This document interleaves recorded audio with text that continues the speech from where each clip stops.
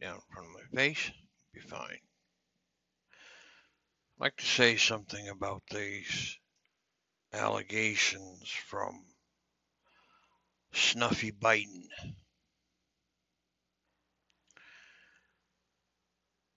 These millennial Zoomers and everybody else that call yourselves whatever you want to call yourselves, generations.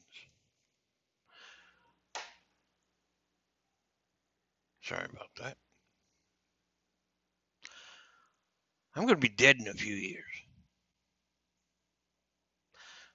We're not going to be around here to fight for you. We're not going to be able to hold your hand. We're not going to be able to say, I told you so.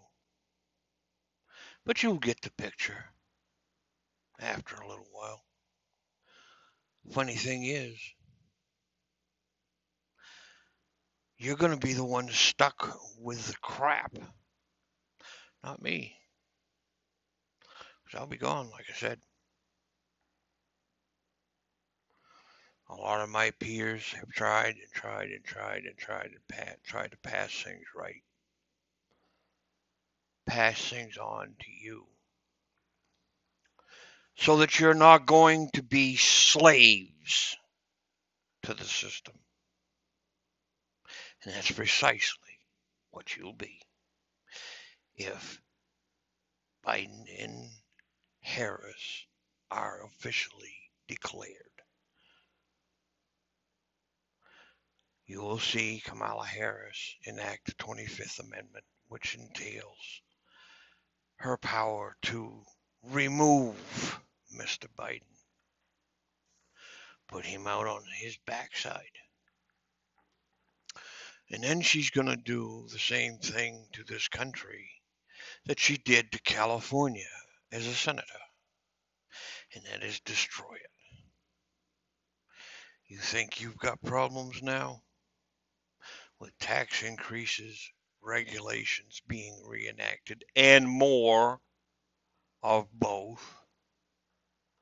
Wait until they get into power. I feel bad for you. I really do. Why? Because not only are you going to suffer in slavery, but your children, your grandchildren, their children are going to suffer in slavery because now that they have the power, allegedly, they will not allow another Republican or a conservative to represent anyone in this country. You will see a solid tyranny, a solid dictatorship. You will see every single right that you have disappear. You will not be able to defend yourself. You will not be able to choose where you go to school, what you do for a job, or anything else. It's just like every other communist country in this country. That's what it'll be. So, with all of these people that have declared themselves the winners, I want you to sit back and think about this because it's coming. It's coming to you. You are going to be responsible for being not only slaves to them, but their society.